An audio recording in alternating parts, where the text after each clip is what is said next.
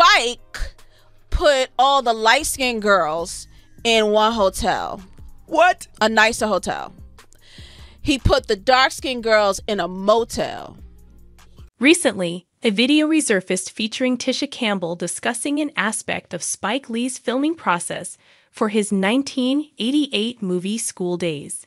In the clip, Campbell reveals that Lee intentionally separated the cast into groups based on skin tone, with dark-skinned actresses placed apart from their light-skinned counterparts.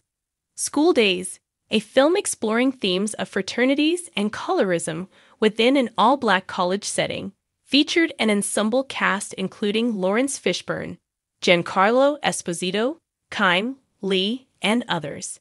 Campbell, portraying the character Jane Toussaint, led the Wannabees, a group of light-skinned women characterized by their bone-straight hair. The resurfacing of this clip sheds light on the complexities of colorism within the film industry and the broader societal implications of such practices. It prompts discussions about representation, discrimination, and the perpetuation of harmful stereotypes within media portrayals.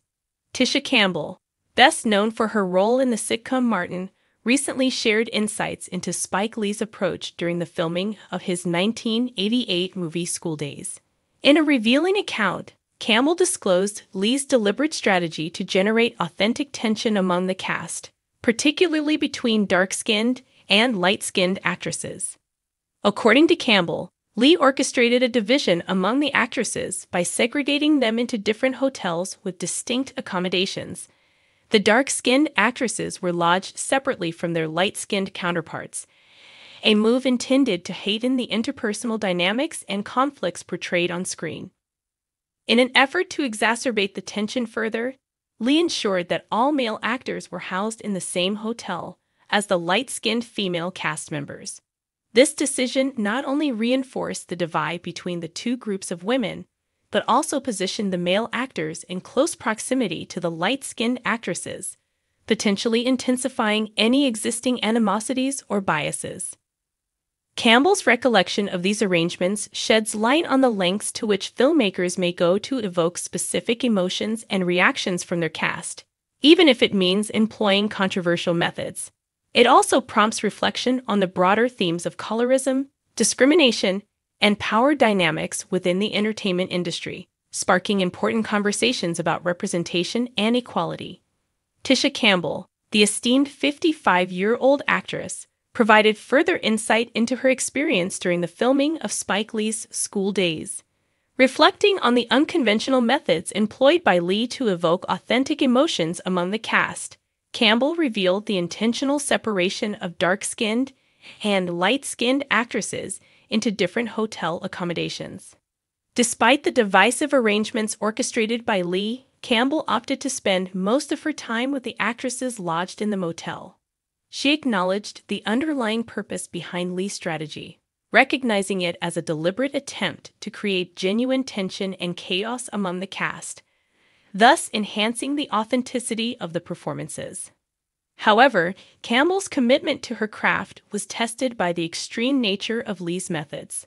She admitted to grappling with the discomfort and ethical implications of the situation, ultimately finding solace in the company of her fellow cast members.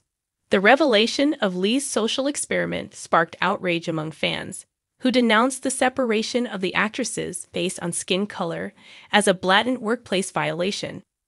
Many expressed their dismay on social media platforms, condemning Lee's actions and questioning the ethical boundaries of artistic expression. One user highlighted the unequal treatment of the actresses, noting that Lee afforded preferential treatment to the lighter-skinned black actresses by accommodating them in superior hotel conditions. This disparity fueled further criticism and raised important questions about the ethical implications of sacrificing human dignity for the sake of artistic authenticity. Campbell's candid recollection of her experience sheds light on the complex dynamics at play behind the scenes of School Daze, prompting reflection on the responsibilities of filmmakers and the enduring impact of their creative decisions on the well-being of their cast. The response to Spike Lee's divisive approach to filmmaking during the production of School Daze elicited a wide range of reactions from fans and critics alike.